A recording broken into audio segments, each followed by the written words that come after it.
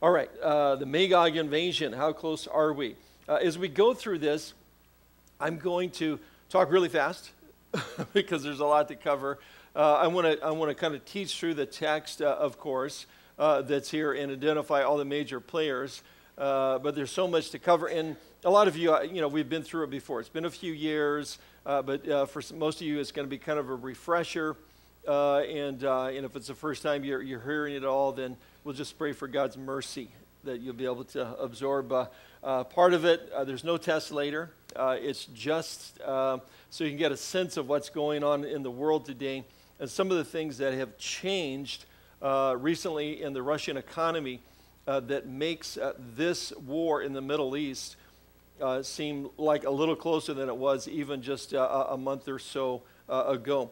I wanted to begin by reading a quote from General Sharon Erim. He was moved to the United States, but in the 70s. But he was a consultant for the DoD and the American intelligence agencies. Part of the British Army in World War II. A general in the Israeli Defense Forces and so forth. All to say, this is somebody that knows what he's talking about. And when we talk about the Magog invasion, we're talking about Russia and a group of Islamic states, including Turkey and Persia, which is today Iran, coming together with an all-out assault on the nation of Israel. God intervenes supernaturally and destroys them. There's a war going on certainly right now because of ISIS in the Middle East, but there's a much bigger war here in the future that Ezekiel, the prophet, describes in this alliance with Russia. Russia's really and Putin is really the bully on the block. He's the guy that calls the shots and pretty much controls everything. Their economy is predicated on two things: oil and weapons. That's what they export. That's what they sell. He has been the one that has been building his military since 2004. He put a 40% increase in the military budget. He looks and acts and talks like he's about ready to go to war. And he has a close alliance with the nation of Iran. Iran, of course, is building as fast as they can, not just an atomic bomb, but bombs, many. I heard the statistic a few weeks ago. I thought it was very interesting. Iran has more centrifuges spinning today than there are Starbucks in the United States. If you have traveled around, there's a lot of Starbucks. They're like everywhere. But they have more. They're not just trying to make a bomb. They may already have enough for a bomb. They're trying to make many. They also are trying to now develop medium and long-range missiles so that they can reach more than just Israel. It's a concern for the world. That's why there's talks going on in Geneva right now with Secretary of State Kerry and others, and that's not going well. But this all began nearly 3 decades ago. Let me quote from General Shimon Erim. He says, more than 3 decades ago, as the Ayatollah Khomeini returned to Iran from France, where he had been living in exile, and Islamic students protested against the Shah, a group of Iranian generals approached then President Jimmy Carter and said, if you will keep Russia from interfering in our internal matters, we will maintain control. Carter rebuffed them, telling them that the U.S. would not get in the way of a democratic change. So the Shah is ruling in Iran. There's no terrorists there. They're not developing any atomic bombs. They're not exporting terrorists around the world. He may not have been a good guy, nice guy, but he was an ally. His general said to Carter, if you'll help keep Russia out of our way, we can kind of maintain control. Jimmy Carter refused to do that. And he said, the results, the Shah was overthrown and fled the country. Khomeini was installed as Iran's leader, and the international terrorist group originated by the Iranian regime began branching out all over the world. They have a foothold in South America with an alliance with Venezuela's President Hugo Chavez, opening the door to the possibility that once Iran has nuclear arms, they will share them with the Venezuelan strongmen. From South America, the Iranian-led terror network has spread into the United States. That's us. establishing terrorist cells in neighborhoods like ours across the nation. All of this because one American president made the decision that democracy forced him not to do anything to stop Islamic takeover in Iran. We're kind of paying the price for it ever since. That was the beginning of the end, in a sense. I remember when Admiral Mike Mullins was the Joint Chief of Staff, and he was talking about the war on terrorism, and he said that it would be a multi-generational war. Multi-generational, like your kids and your kids and your kids after them will be fighting this thing. But that all may come to an end through the prophecy of Ezekiel here. That all begins in 1979. No interference. You have the Islamic State of Iran that takes over. All of our embassy officials and our Marine Guards and so forth are, of course, captured in the embassy, and it took an election of Ronald Reagan to get them released. And that happens, again, a few years later. Set the next stage for what's changed the geopolitical world, speaking of Ronald Reagan. In October 23rd, 1983, I think we've got a picture of it, we have the bombing in Beirut of the barracks in which 2 truckloads of terrorists committed what we're very familiar with now in terms of a suicide bombing. At the time, it was like we were shocked that someone would blow themselves up in order to kill someone else. This was done by a group at the time calling themselves Islamic Jihad. Later, they became known as Hezbollah, and certainly they are still well established now in Syria and in southern Lebanon.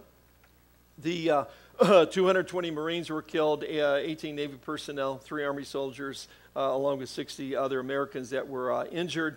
It was the single largest death toll for the United States Marine Corps since the Battle of Iwo Jima in World War II, the single deadliest death toll for the United States military since the first day of the Tet Offensive during the Vietnam War, and the deadliest single attack on Americans overseas since World War II. So that happens, and a friend of mine was actually there at the time in the Marine Corps and was not injured in the attack, pastor in the Calvary Chapel over on Kauai today. But remembers it very well, as well as a lot of Marines that are kind of the, I would say if they're in the 50s or 60s, they can tell you exactly the date and exactly how many died. It was a game changer. What happened then is that President Reagan, obviously not understanding what was about ready to come upon the world and the dynamics that this would create, he chose to remove all those Marines and all that military personnel and get them out of Lebanon for fear of something like that happening again. What that did then, it showed Hezbollah and the rest of the Islamic world, we can beat the United States. Here's how we do it. We do it through terrorism. We do it through suicide attacks. We do it through bombing and so forth. And it emboldened them and grew their organization to what it was today. If Ronald Reagan, many say, had gone ashore with those Marines and hunted down every Hezbollah they could find, however far they had to go to get them, and killed every one of them, we wouldn't be fighting these wars that we are today. But major changes, 1979, 1983, have brought upon us the war of terrorism that we're fighting today. Russia's involvement, and this is my point, goes back all the way to 1979. They are certainly, and we'll show how directly involved they are with Iran and the Magog invasion coming very soon. I want to show you a couple of slides. Oh, did we go by those already? Yeah. So this is a slide that you will not see on the evening news. And the reason for that is because that little place right there, that's Israel. And so they'll never show you this slide. When they talk about Israel, they'll never show this, because that's way bigger, that's way bigger, that's way bigger, that's way bigger. They're surrounded by these massive Islamic countries that are pretty much their enemies. We'll tell you a few exceptions here in a moment, but they won't show you that map. But again, the Magog invasion, Again, here's Russia, the Kazakhstan, Uzbekistan, the Turkish, and so forth. These guys are all involved with Iran, with Turkey. They're going to march down through Syria, through the mountains, according to the prophet Ezekiel. And then you've got folks from North Africa that are going to counter up through this way as well. They're all involved. Going to the next map. This is the map that you see on the news at night when they talk about Israel. It looks a lot bigger, doesn't it? But just to show you, see this part right here? That's where most of the people live and everything. This is kind of desert down here. This part right here, it's a little smaller than the Big Island. Okay, that helps us. When they say, it's about the size of New Jersey, we all go, well, okay, what does that mean? But maybe that helps you put it in context. It's not that big. It's this little sliver of land along the edge of the Mediterranean. They have already given the Gaza Strip to the Palestinians, and the first thing they did is have a civil war, and then Hamas took over, drove the Palestinian Authority guys out and into the West Bank, and we don't even have time this morning to deal with the whole what's going on with the Palestinians and their attempts last week to go to the United Nations Security Council and get them to accept them as a nation state, so they then could move forward without any negotiations with Israel at all. Now they've threatened they're going to The Hague, to the ICC, the International Criminal Court. If they can join there via the United Nations, then they want to be able to bring criminal charges against Israeli soldiers, Israeli officials in the state of Israel, and so forth. And there's a lot of internal politics that are going on with that in Israel today. But again, very tiny nation. There's going to be a massive group of people that come against him. And let's take a look at the alliance of who they are. Again, this is Ezekiel 38 in the first 6 verses.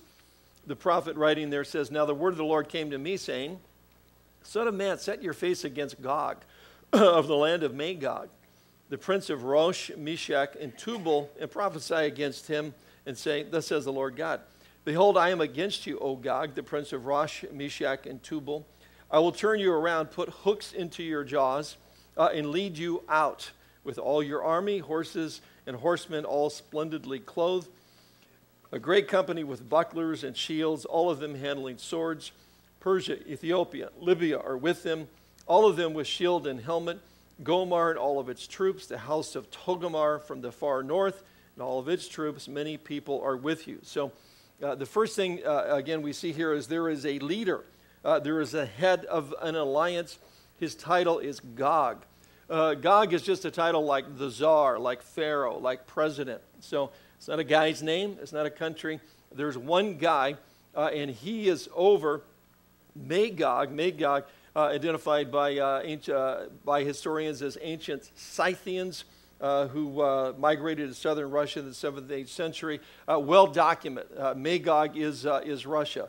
Gog is a supreme leader that is going to take his nation, along with these other confederation of Islamic nations, into a war against Israel. In some ways, it's not that he wants to do that or whatever, but Ezekiel says there's going to be a hook put in his jaw to draw him in. He may understand all of the geopolitical repercussions against the war against Israel, what it might do to his own economy, but there's going to be something that compels this one guy, this one leader, the bully on the block, to get all of his boys together and go to war against Israel. Now, Rosh, Meshach, and Tubal are references to Russia, Moscow, and Toblish, which is in Siberia.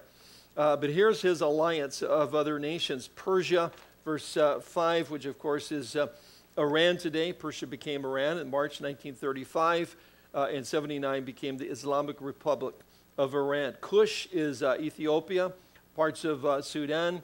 Put is Libya, parts of North Africa, including Algeria, Tunisia.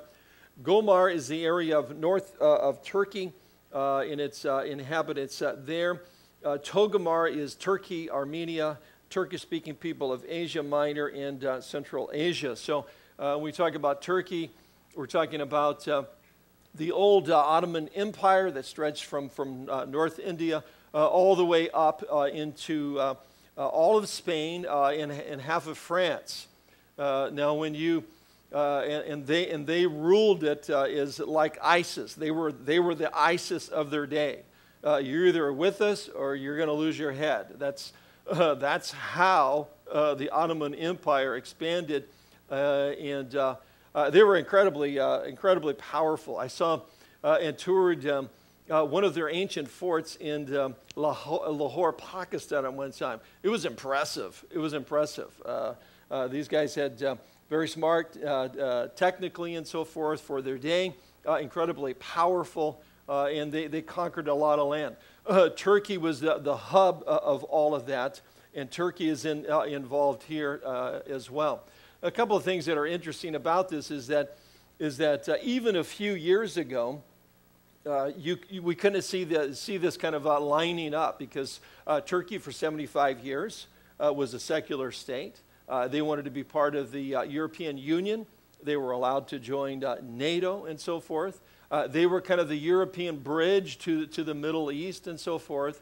It was a great place to go to as a tourist and so forth, but no more, because of the prime minister that took over and has managed to stay in power for a number of years ago. This guy right here, Recep Tayyip Erdogan. He has been moving the country for a number of years to more of a Sharia law, more of an Islamic state, and so forth.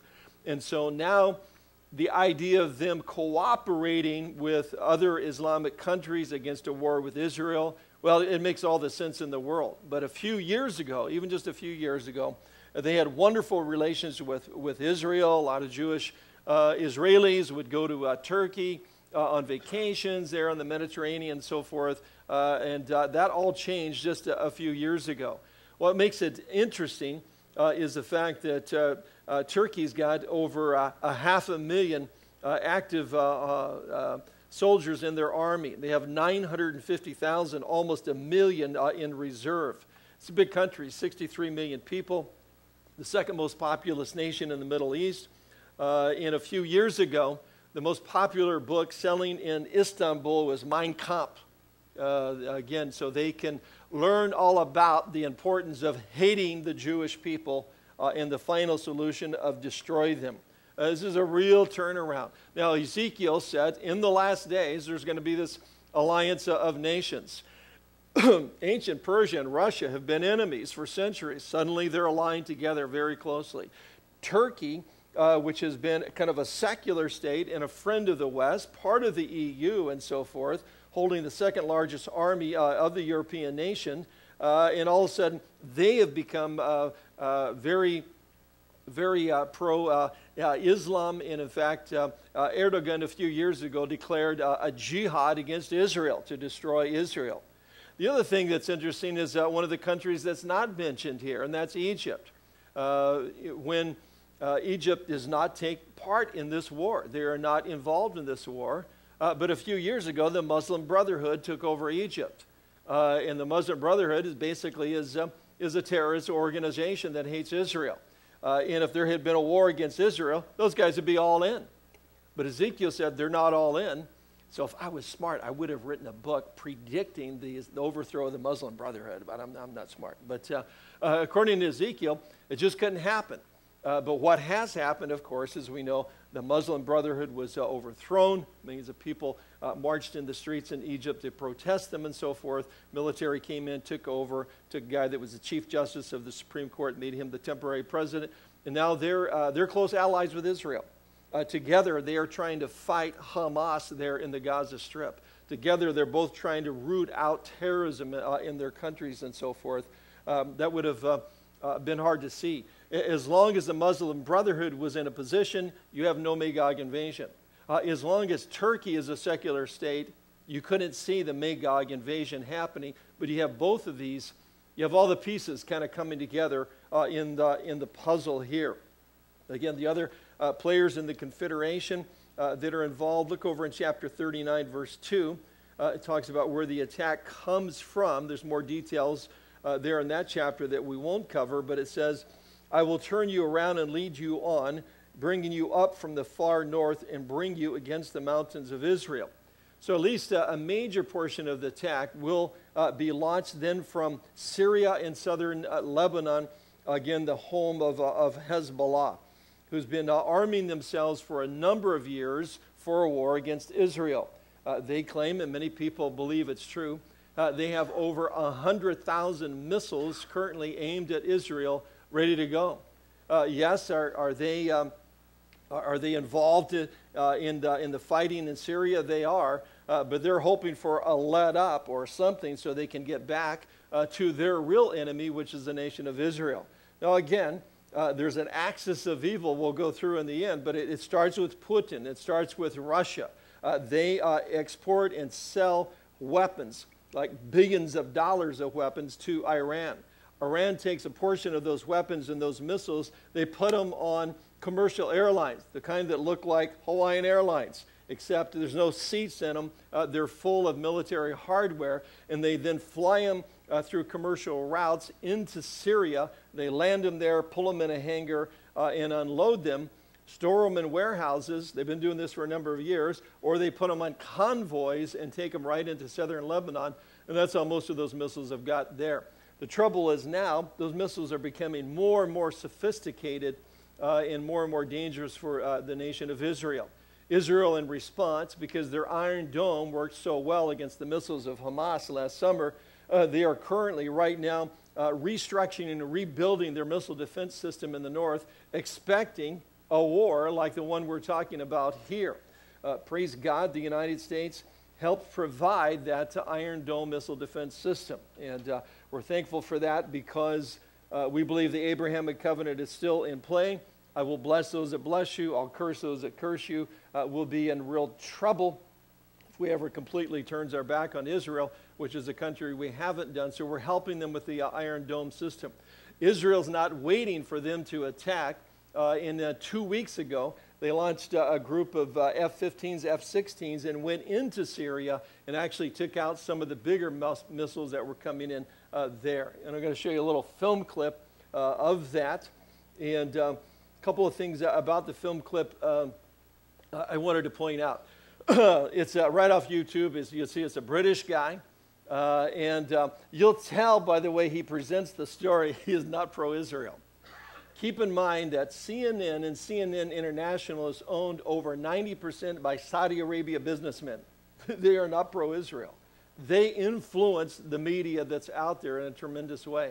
The media in Great Britain today is very pro-Palestinian, pro-Islamic. It is not a friend of Israel by any means. Notice one of the key words he'll say. He'll say, they said in Tel Aviv that the reason for the mission was this. Is that their capital? Is that where the government is? Where is it? Jerusalem.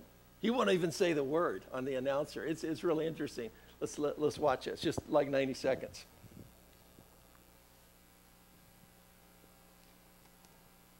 Intervened in Syria for the second time this year. That's according to U.S. officials. They say Tel Aviv has carried out another bombing run on a target inside Syria. This following a previous strike that goes back to January. Now, it's not immediately clear what exactly was targeted in this latest attack. Some officials say it was an arms shipment on its way to Hezbollah in Lebanon. Others claim, though, it was a Syrian warehouse. And so far, though, neither Israel nor Damascus have confirmed the reports. But Tel Aviv has said in the past it would do everything possible to stop the Syrian government from handing weapons over to Hezbollah. Back in January, Israel bombed a convoy on the Syrian-Lebanese border. Do stay with RT for the latest on this breaking news story. In fact, let's get some reaction now on this story here on RT. And join from California, Con Hallen. Yeah, we don't really know why Israel did this, but you know, someone in Tel Aviv said. Now, what's even funnier is if we had more time, I'd let you watch the expert that they bring on. It's some guy in Berkeley sitting in his garage on Skype, and he's the expert on the Middle East that they bring in, and he just rakes Israel over the coals. And I don't know if he says they blew up a laundromat or something, but he just kind of, this is how horrible it is what they've done. They're trying to protect themselves. There's a war coming against them, and they do launch. That was December 14th. This is not like many years ago. This is all happening right now. Israel trying to defend themselves, and Ezekiel says the attack will come from the north. There in chapter 39, verse 2. and Hezbollah certainly will be involved in it. So the Magog invasion will draw into itself an alliance of other nations. But the bully on the block is Russia, who calls really all the shots. The guy that's the head of Russia is Putin right now. Is he Gog of Magog? Well, he is right now. Somebody might off him tomorrow, assassinate him, and then we'll see what happens. But right now, he certainly fills the bill. Well, let's look at the next couple of verses. Magog will assault Israel when the conditions are right. And the questions, there's 4 of them. Do we have those conditions today? Verse 7, prepare yourself and be ready, you and all your companies that are gathered about you, and be on guard for them. After many days you'll be visited. In the latter days you will come into the land of those brought back from the sword and gathered from many people on the mountains of Israel, which has long been desolate. They were brought out of the nations, and now all of them dwell safely. You will ascend, coming like a storm, covering the land like a cloud, you and all your troops and many peoples with you, thus says the Lord God. On that day it shall come to pass that thoughts will arise in your mind, Mr. Putin, and you will make an evil plan. You will say, I will go up against a land of unwalled villages. I will go to a peaceful people who dwell safely, all of them dwelling without walls and having neither bars nor gates, to take plunder. Here's the reason: to take plunder and to take booty, to stretch out your hand against the waste places that are again inhabited, and against the people gathered from the nations, who have acquired livestock and goods, who dwell in the midst of the land. Sheba, Dedan, the merchants of Tarshish, and all their young lions will say to you, have you come to take plunder? Have you gathered your army to take booty, to carry away silver and gold, to take away livestock and goods, to take great plunder? Therefore, son of man, prophesy and say to Gog, the ruler in Egypt, or of Russia, thus says the Lord God, on that day when my people Israel dwell safely, will you not know it? So 4 conditions. The first one is Israel's got to be gathered back in the land. The land that was once desolate that now has its people gathered back into it. Actually, as of 2010, there were 5.7 million Jews living in Israel. And I point that out because that was the first time that there were more Jews living in Israel than there were in New York. I think that's where the greatest concentration was. I say that tongue-in-cheek, but since 135 A.D., there has not been more Jews living in Israel than other places of the world. They are truly gathered back into the land. This is from January 2nd. That was just a few days ago. And this is a statistic that talks about 2014 was a record-breaking year in terms of aliyah, which is if you're Jewish or part Jewish, or you can prove that you're at least a quarter Jewish or so, and you can document that like friends of ours have done, then you can actually move back to Israel and become a citizen there. And the number of those Jews leaving other countries where they have citizenship and going and establishing themselves in Israel, last year was a record-breaking year. One of the numbers was interesting. This article says for the first time in Israel's history, France has topped the list of countries of origins for immigrants to Israel. 7,000 new immigrants from France arrived in Israel in 2014, more than twice as much as the 3,400 French immigrants who arrived the year before. Why are they doing that? Why is there this surge now? It's because of the anti-Semitism in Western Europe. I did watch a video clip, and if we had more time, I'd show you that. There was a march in Paris just a few weeks ago. And what they're doing is they're carrying signs and chanting, down with the Jews and kill the Jews, right through the streets of Paris. The officials in Paris are not even sure how to deal with the situation. There's been attacks against Jews, against kids, against their mosque, against their businesses throughout Paris and throughout France. And it's the same throughout Western Europe. It's forcing Jews back into the land at record numbers. We'd say that that condition has been met. The second condition for the assault will be Israel needs to live in unwalled cities. We see that in verse 11. No, there are no walled cities in Jerusalem today. There is a wall around that area we call the West Bank because during what's called the Second Intifada, there were so many Palestinians coming into Israel, into their supermarkets, into their synagogues, into their restaurants, and then blowing themselves up and killing innocent men and women and children. During that period of time, it would be hard for a Jewish person in Israel to not know someone or have a family member that was killed in one of those bombings. It was a horrific time period. It virtually stopped tourism in Israel. People were afraid to go there. So as a result, they built a wall, and it's a big one, all the way around the West Bank. It's virtually stopped those suicide attacks. They control who goes in and who goes out. We've done it on our last trip. We went to Bethlehem, and it's like passing through immigration. It's like going into another country. It is another country, so it's the same thing. You've got to show your passport and go through and be searched and all the machines, and then you can go to Bethlehem. Now, once we were there, we found out that unlike the tour, which had been, we went on 17 years prior, at that time, 85% of the population of Bethlehem were Christian, 85%. Today it's 10% because they've just been driven out. There's so much persecution. They are just forced to leave those areas. So it's true there is a wall in Jerusalem, but there are not walled cities that are there. So we'd say that condition has certainly been met. Thirdly, the assault will take place during a time of Israel's prosperity, and that's in verses 12 and 13. Have you gathered your army to take booty, to carry away silver and gold, to take livestock and goods, to take great plunder? So what's the plunder that Russia would come down for? Now, we talked about this before, and certainly it seems to be oil. There was a lot of Israelis that for years said, how come God didn't give us the oil? Why do all these other nations have all the oil? Well, they just didn't look hard enough for it. It was just off sea. It was out there in the Mediterranean. We've got a few pictures of some of the offshoot riggings. This is Yam Hadera, and then the next one is the big one, appropriate name, Leviathan. There's one more shot of that. And this is a very recent quote here from the USGA. Today, Israel is known as the gas reserves are 30 trillion cubic feet. The United States Geological Survey says there's at least twice that amount still to be discovered in Israeli waters.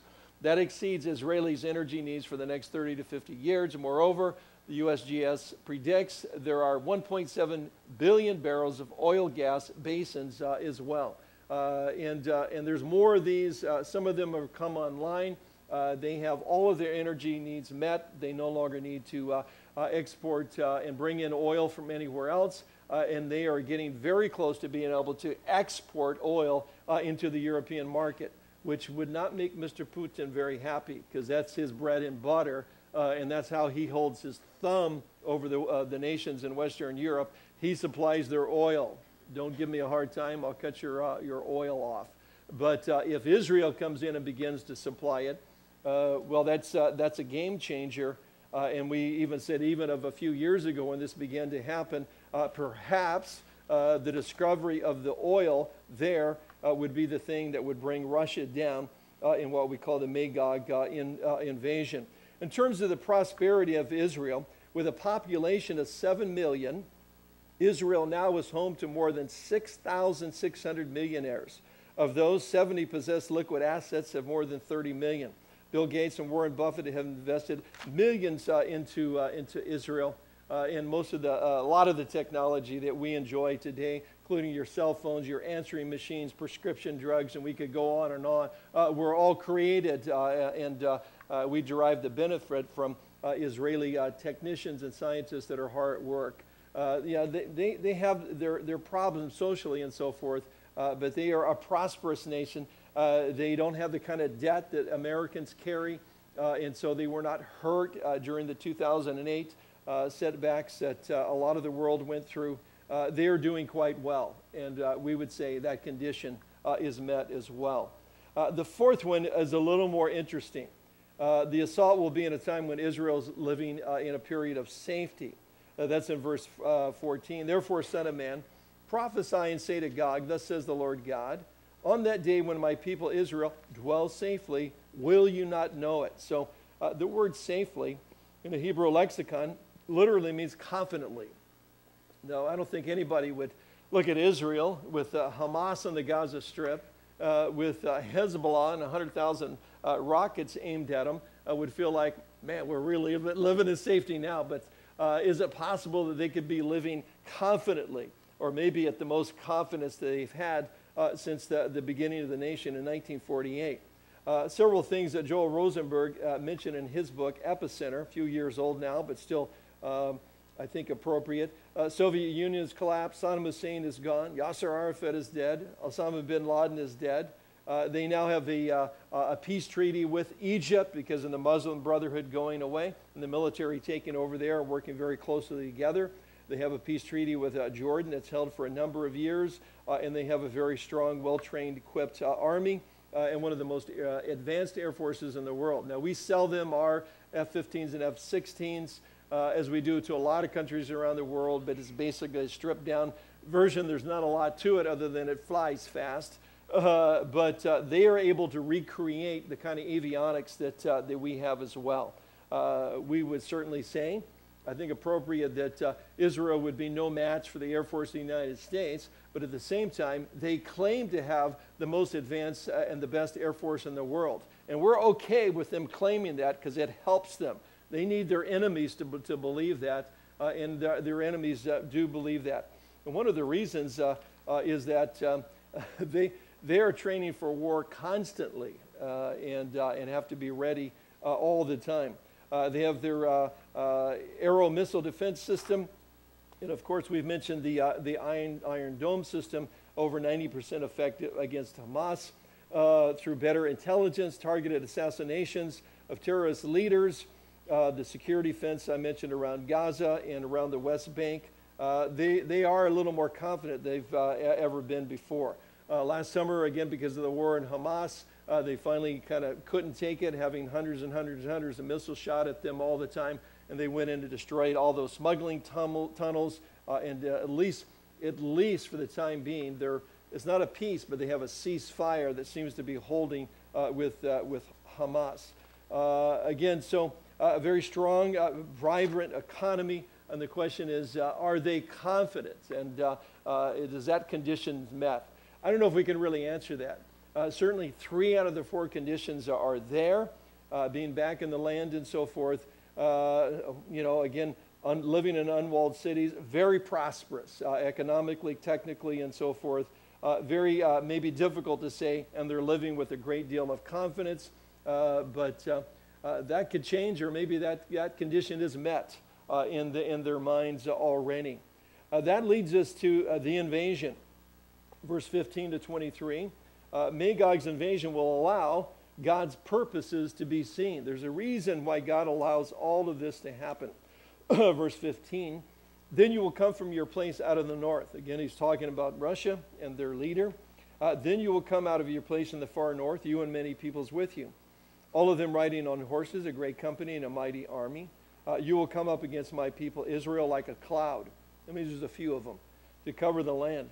It will be in the latter days that I will bring you against my land, so that the nations may know me. When I am hallowed in you, O Gog, before their eyes. Thus says the Lord God, are you he of whom I have spoken in former days by my servants, the prophets of Israel, who prophesied for years in those days that I will bring you against them? And it will come to pass at that time when Gog comes against the land of Israel, says the Lord God, that my fury will show in my face. For in my jealousy and in the fire of my wrath I have spoken.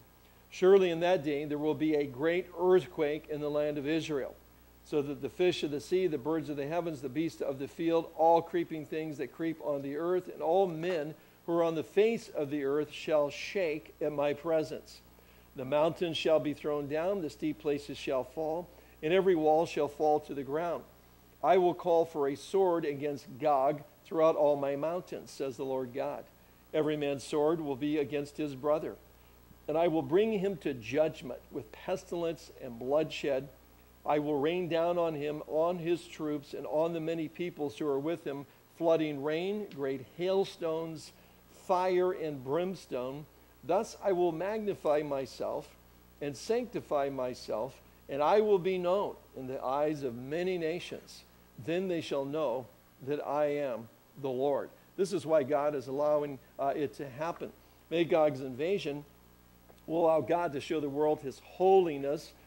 He will be hallowed in their sight. God is a God of righteousness, and he will judge, and there will be judgment coming.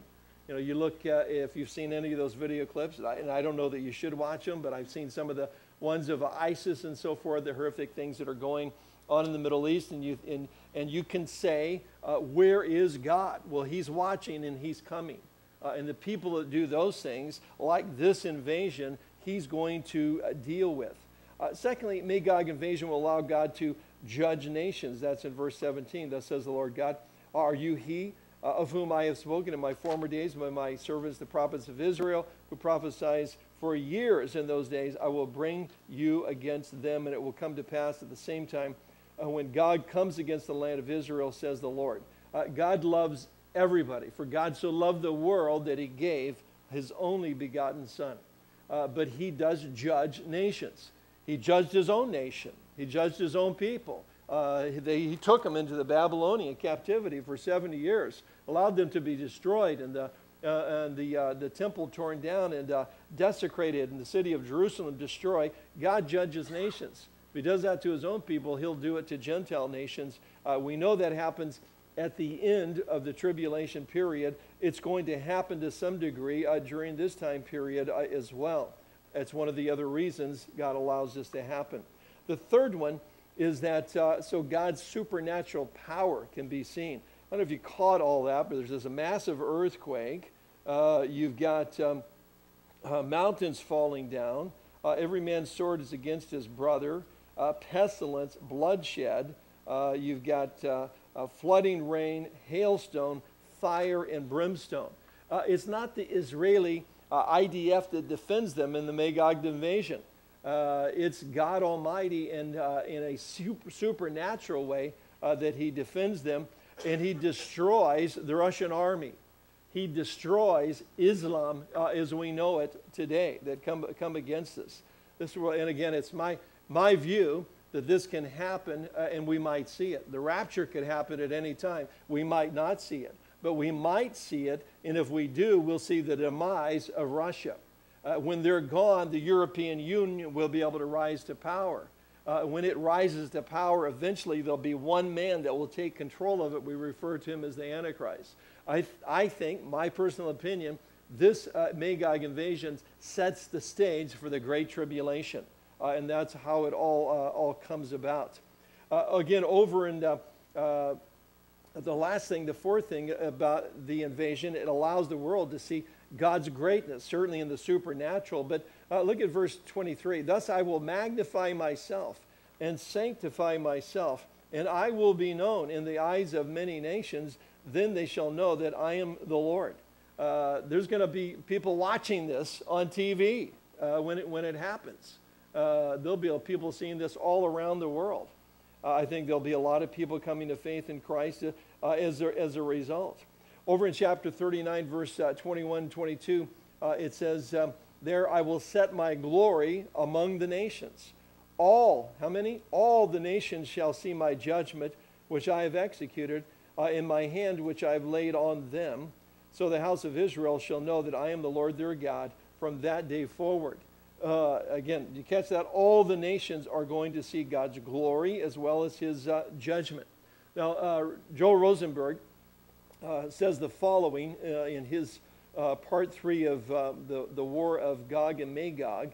He says, today we're living in the first generation of human history where, because of the miracle of global satellite television technology, people in every country on the planet will be able to watch the prophecies of the Bible come true before their very eyes. And that's exactly what Ezekiel says is going to happen during this time.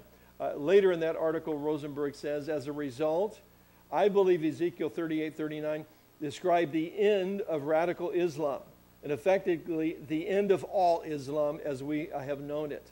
When the God of Israel destroys the forces of radical Islam supernaturally, while Muslims watch on Al Jazeera, how will they wake up the day after and believe the Quran is true and that Muhammad is a true prophet?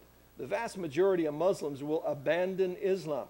Many will turn to faith in Jesus Christ. Not all, of course, but many will, because they have seen the Word of God come true right in front of them. And the Word was God, and the Word is God, and the Word became flesh and dwelt among us, and His name is Jesus the Messiah. There's a reason God allows all of this to happen. And there's a change in Israel. He says, and my people going this day forward will know me. Israel is a very secular nation. They have their gay pride parade right down the streets of Tel Aviv, just like they do in San Francisco. A lot of religious people there, people that love the Lord, but it's a very secular place. They don't recognize God. They're not seeking after God. But when this happens and God supernaturally defends them, it's a game changer around the world, certainly in the Islamic countries and with Israel in particular. That leads us to the idea of the axis of evil having already been formed. Again, the axis of evil has a leader, and again, who is Gog? And I've pretty much already identified him. I think we've got a picture of Mr. Putin here. He comes to power in 2000. That's a long time ago. We've been through a few presidents since then. He ran out his term limit.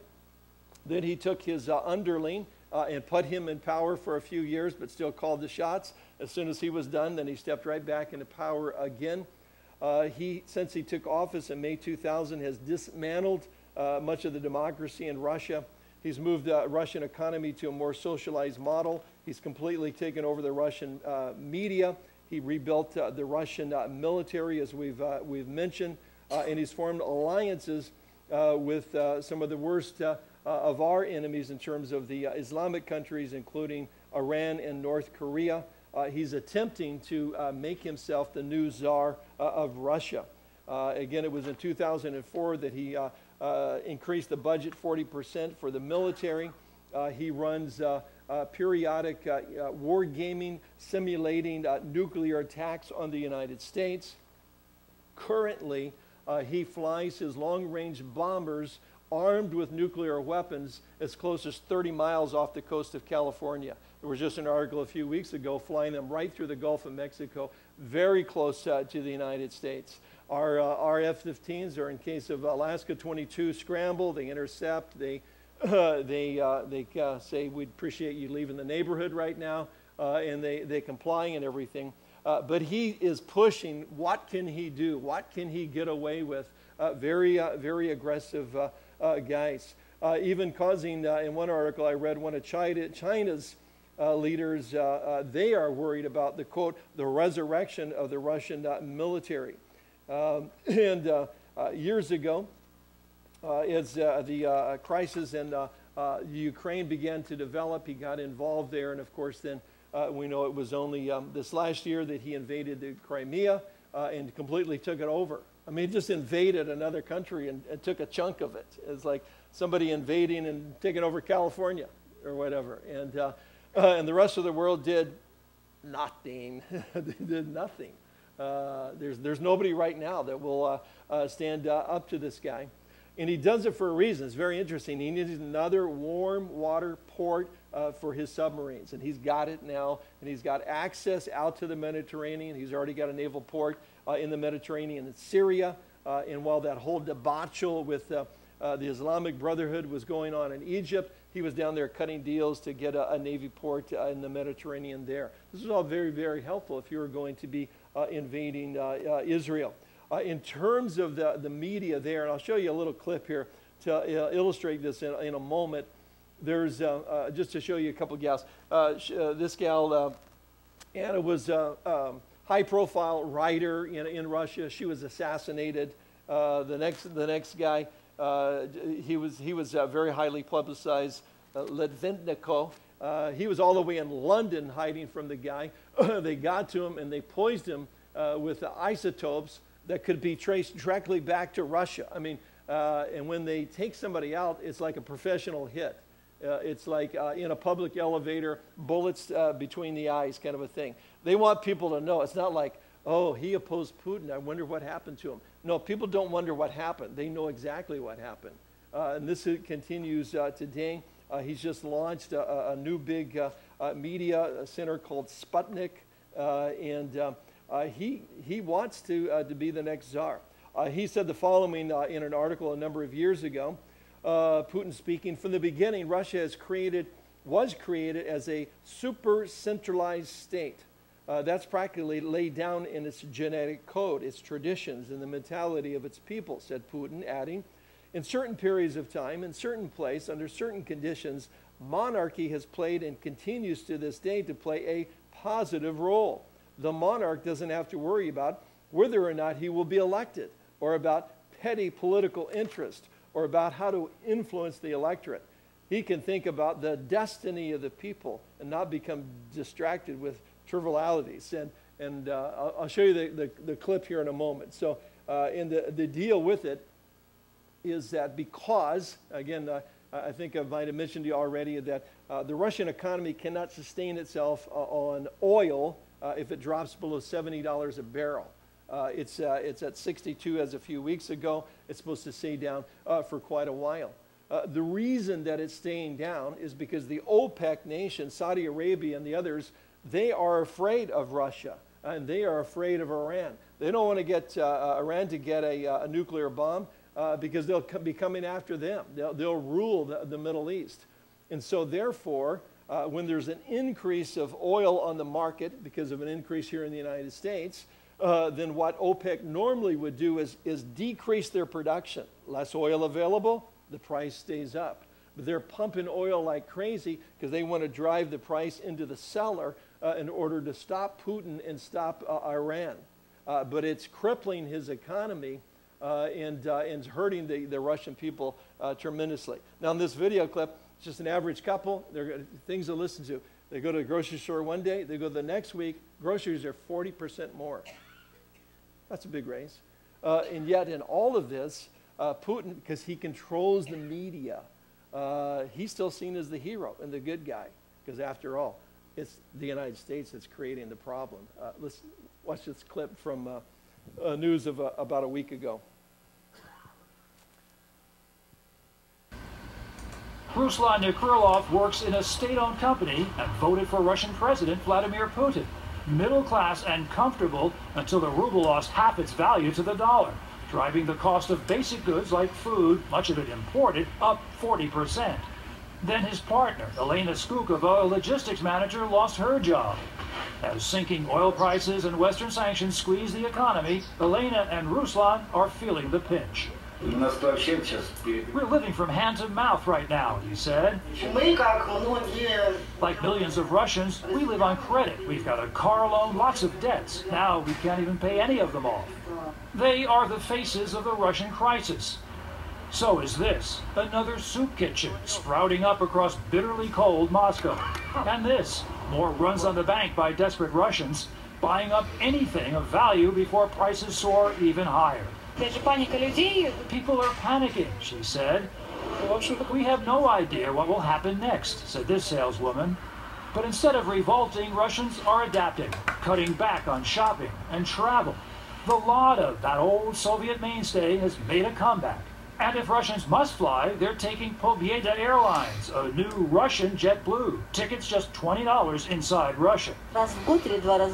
We used to take vacations abroad, like Spain, she said, but it's just too costly now. Still, some angry Russians have taken to the streets. Hundreds of doctors and nurses recently protested against massive cuts in state health care, calling for real economic reforms. Even on the brink of recession, Putin is popular among a whopping 81% of Russians. Elena and Ruslan among them.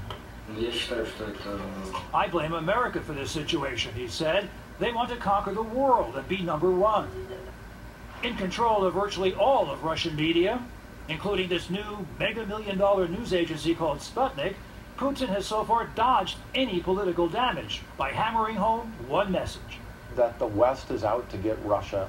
The White House wants to bring about regime change inside Russia, and he's defending Russia against these external enemies. The Russian bear flexing its muscles with war games and Russian fighter jets patrolling NATO airspace in numbers unseen since the Cold War. He is more aggressive than many Soviet leaders were at the end of the Cold War. Putin, confident, asked Russians for 2 more years to resolve the current crisis, even as some Russian analysts warn that his oil-based economy and aggressive Ukraine policies are a ticking bomb. If crisis will deepen, which most likely it will do, and if it will be quite prolonged, then of course sooner or later it will have impact on popularity. But Vladimir Putin knows his base, calling for a price freeze this week on vodka, a Russian staple. A quick fix certain to please his people, but for how long? Jim Masada, NBC News, London. Well, groceries cost 40% more, but vodka stay the same, so we're all right there in Russia. I don't know if you got that, but yeah, he's still getting all of the. You can imagine if groceries doubled in price next week, there'd be a couple of people a little upset, but 81% think Putin's the guy. He's defending us against the great USA and so forth. He's a guy like is described in this prophecy, Gog, a ruler, a guy that can call the shots himself, sees himself as the new czar of Russia, and can move against them. Again, it's just very, very interesting to watch all of this go down. Again, the other major players as far as the axis of evil remains North Korea. He had a close relationship with Kim Jong-il. Since he was ill, he's no longer with us, and his son is now reigning. I was going to show you a slide of him, but I was afraid to. I thought if I said anything bad, my computer might get hacked. So I'm just going to let that alone. But they've continued, just to say they've continued the relationship.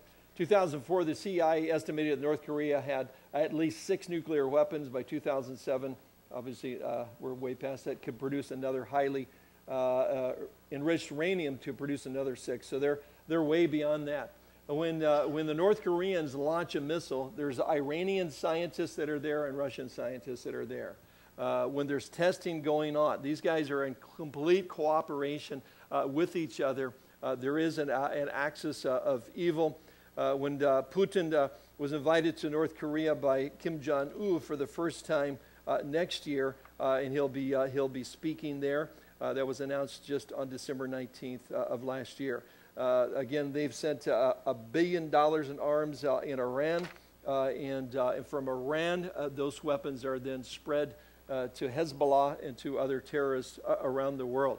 Just one last word is about their theology.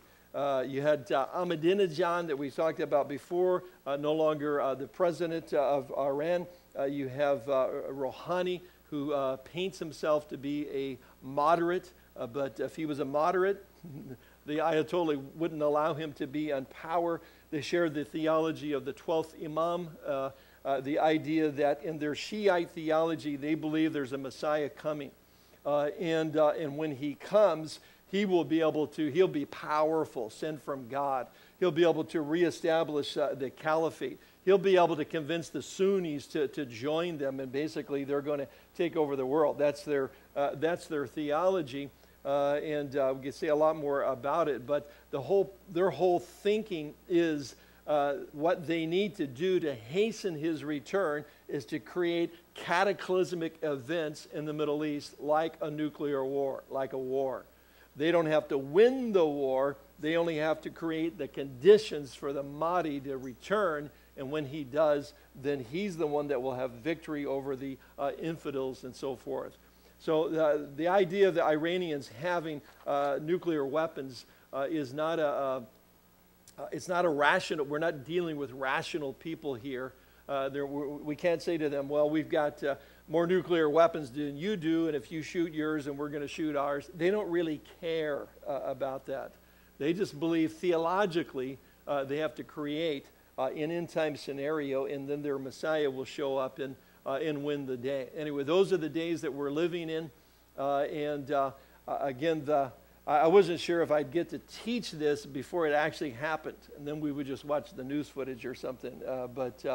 We always kind of wonder, what would be the hook in the jaw? We've wondered this for years, to bring Russia into, it seems like they don't really want to. There's a reluctance, but there's a hook in the jaw. They are brought to this war against Israel. God shows his might on behalf of the people, and that changes the world, I think, setting the world up for the rise of the European Union and taking us into the great tribulation.